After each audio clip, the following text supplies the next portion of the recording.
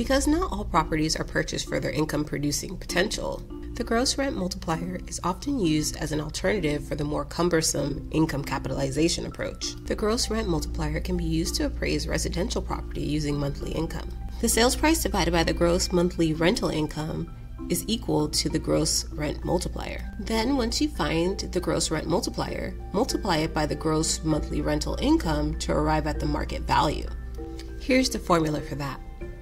Let's say a home sells for $345,000 and gross monthly rental income is $1,400. Use the following formula to get the gross rent multiplier. So $345,000 divided by $1,400 equals $246.4.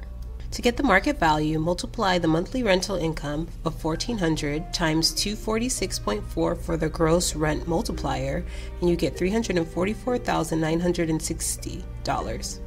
In addition, gross annual income is used to appraise industrial or commercial property using annual income. Sales price is divided by annual gross income to get the gross income multiplier. In recent years, however, gross rent multipliers and gross income multipliers have been used less frequently, due to their inability to take into account various tax situations and financing options for investors.